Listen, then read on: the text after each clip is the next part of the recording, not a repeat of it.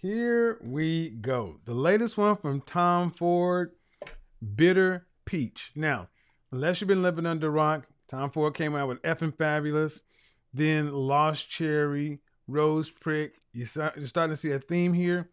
This one right here, Bitter Peach.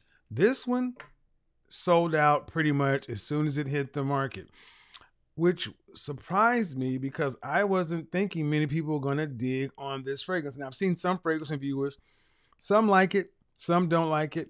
Here's what I think about it. If you've ever smelled Terry Mugler's Angel for Women, it puts you in the mind of this fragrance. But hold on, guys. Don't run. Don't run because you'll be missing what I think this fragrance does exceptionally well. Yes, it is the top note that peach comes across. It's a photorealistic peach.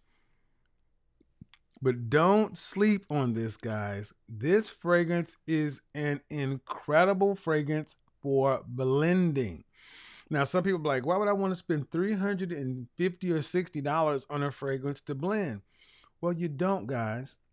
The actual magic of this fragrance, in my opinion, outside of what it can do with blending, is in the mid and in the dry down. Do not judge it by the top notes.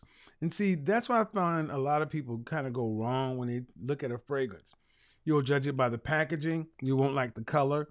You know, some people don't like these matte color bottles.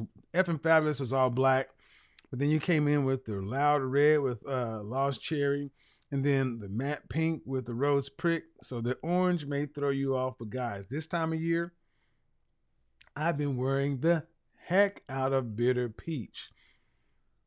And I am more and more fascinated with it each and every time I wear it. And here's another thing.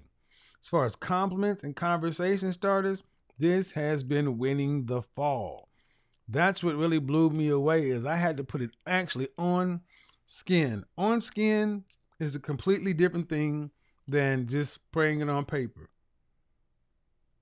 When I got back to Atlanta, I actually was out walking around where, and then down here, people really love Baccarat Rouge 540. It's like the unofficial fragrance of Atlanta.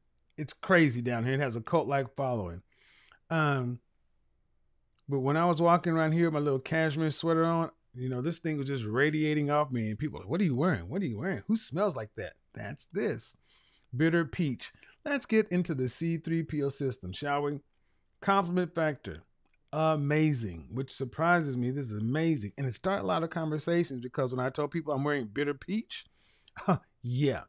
Performance, a solid 6 to 8 hours. Projection, 2 to 3 feet plus. Sillage, 2 to 3 feet plus. Style personality, in my opinion, this is definitely going to be much on that player flirt thing. I mean, come on, guys. It's a sweeter fragrance. It leans that way. And the occasion, I can actually see this special occasion, date night, or even just late or just in the evening or afternoon or evening in the fall and winter.